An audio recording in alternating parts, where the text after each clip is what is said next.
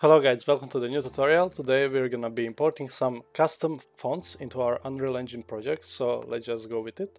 First thing, to find our font, we're gonna go to the control panel, we're gonna go to appearance and personalization, and we're gonna open fonts. So when we are here, we can select the one we like. Obviously you have other websites where you can download some fonts, but if you're gonna release it in the game, you need to be sure that you have a proper license for that. So we're just gonna take Comic Sans in our example, and for the first one we're gonna click yes, and for the other ones we're gonna click no.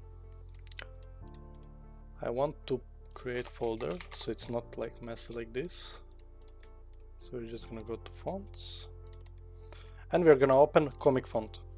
So here we will, we're gonna add the bold one first. This is bold. This one is italic, and the last one is I think it should be bold italic. And we click save and we can close it now. So we successfully imported our font, and now if we go to the we can just create some simple user interface widget blueprint to check it out if our font works.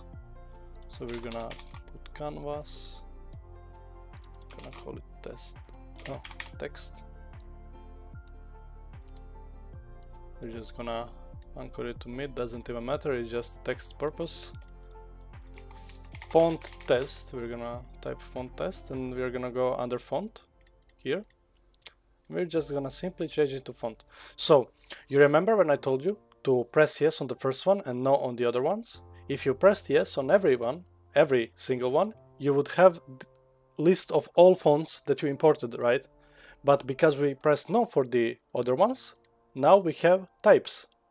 So we have bold, bold italic, italic, that's what we did. We literally set it up. So we can change the font size, something like 40, so we have better understanding.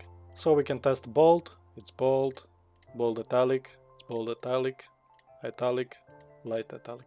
So it works perfectly. We can go to the game and test that.